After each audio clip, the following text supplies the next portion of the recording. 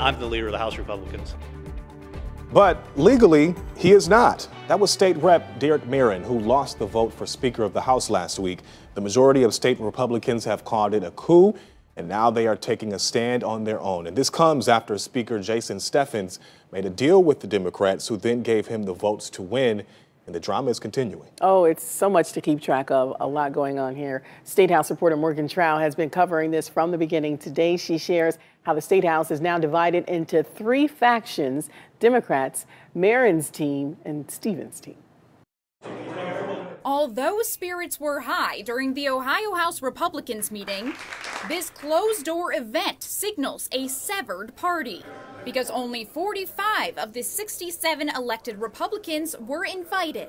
We are under siege, there's no question about it, but we will stand our ground. The exclusive caucus was led by State Rep Merrin, who was elected Speaker of the Ohio House by the GOP in an internal vote. But during the full House vote, more moderate Jason Stephens won after he made deals with Democrats to stop certain bills. Since then, the 45 Republicans who didn't want Stephens have been feeling stressed about how they're going to get their bills passed. Welcome to life in the minority.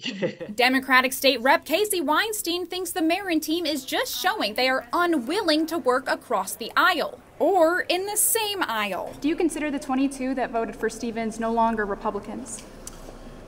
Those 22 censured individuals, the 22 have separated from us, and they separated from the Republican caucus. Stephens' team gave a statement about the meeting to reporters. Speaker Stephens has always stood for the constitutional right to freedom of assembly. His focus remains on unifying the House Republican caucus and working on behalf of the people of Ohio. But the majority of the Republican Party says this isn't over yet. We're going to decentralize power.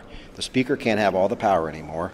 We want input on chairs, committee assignments, because of, with term limits, we can't have a dictator anymore. When they're not getting their way, the most extreme in their caucus aren't getting their way, they want to change the rules to make it easier to do that. And even though he lost the vote to become Speaker, I'm the leader of the House Republicans.